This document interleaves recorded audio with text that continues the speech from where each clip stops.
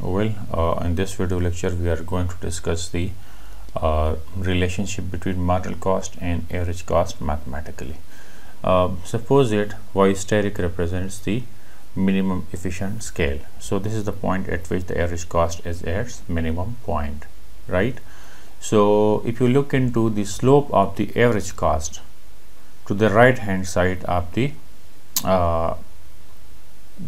minimum efficient scale, you can see that it is increasing. But if you look into the slope of the average cost to the left of the minimum efficient scale, you can see that it is declining or it is negative.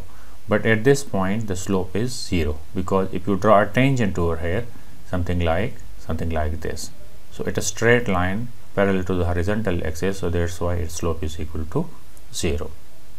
So considering the left hand side of the minimum efficient scale, this is the area in which the average cost is declining, right?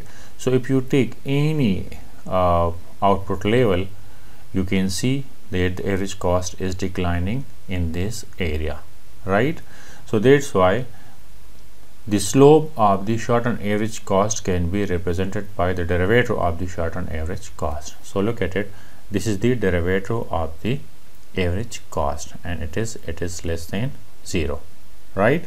So if you take this derivative, you have to apply the quotient rule, right? Because there are two functions, that is the numerator and the denominator, and one function is divided by another, so that's why you have to apply the quotient rule. So second function, denominator, derivative of the numerator minus numerator and derivative of the denominator. The derivative of y with respect to y is 1, and divide by denominator square and put it equal to 0. So if we multiply y square on both sides, we will get y c prime of y minus c of y is less than or equal to 0. So now if we divide both sides by y, right, dividing this by y, this by y, and this by y, y will be cancelled out from over here. Cy divided by y and 0 divided by y is equal to 0, right? So this is c prime of y, which also shows the marginal cost, and this is the total cost divided by output, which also shows the average cost is at least equal to 0.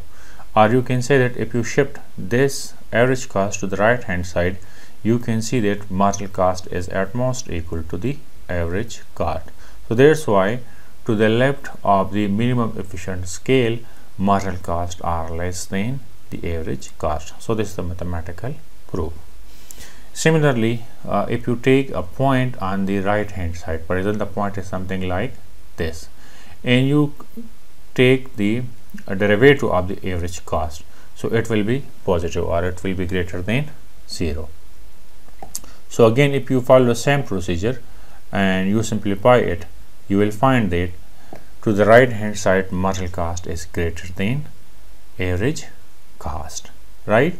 So what we conclude is, when average cost is falling, marginal cost will be less than the average cost, but when the average cost is rising, the marginal cost will be greater than the average cost.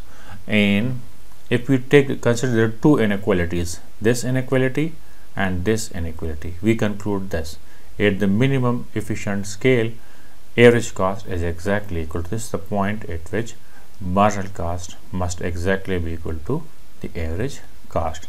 So this is how to establish a relationship between the average cost and the marginal cost mathematically.